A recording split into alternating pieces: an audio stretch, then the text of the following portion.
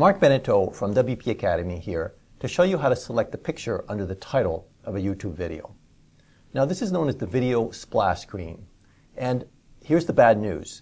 You can't select any picture you want to choose as a splash screen of a YouTube video. What you can do is select among some random snapshots that YouTube will take of your video, and here's how it's done. Before we start working with the picture that appears under the title of a YouTube video, also known as the splash image, let me quickly show you how to place a video in a WordPress page. So this is the video we want to place. It's called Pinky and the Brain Learn WordPress Essentials. You go down to the share button underneath the video. You click the embed button, and we're going to choose a size here. 640 by 360 will work very well on that page. And you're going to use the old embed code. You're going to copy that, and then back to your page, edit the page,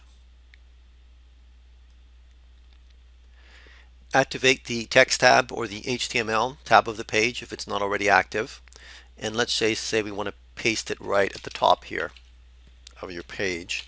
Paste in that embed code. It's called, notice the object tag, essentially means a video. And now you can just view the site, and there's our video.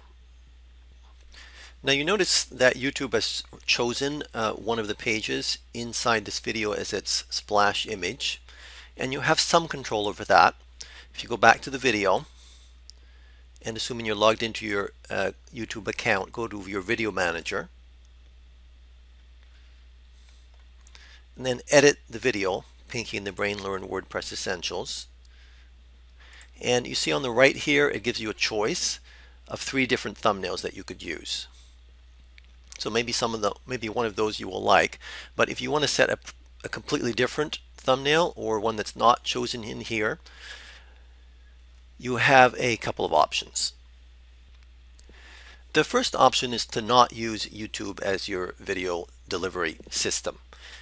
You can actually serve the video directly from your site. It's quite simple, and you're going to want to use a plugin called JW Player. It's probably the most robust of the video players out there for WordPress. So go under Plugins, add New, JW Player,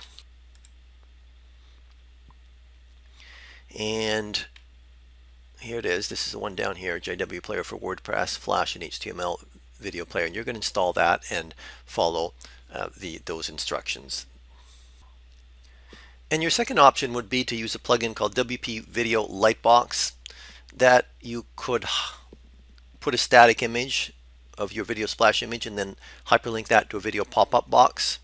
This is rather technical, but if you want to be brave, here's how you do it. Plugins, add new, WP Video Lightbox. There it is right there. You would install it, you'd follow the instructions. Don't do this unless you know a little HTML. All right. I hope that helps. Please check out other WP Academy quick tutorials on web design and small business web marketing.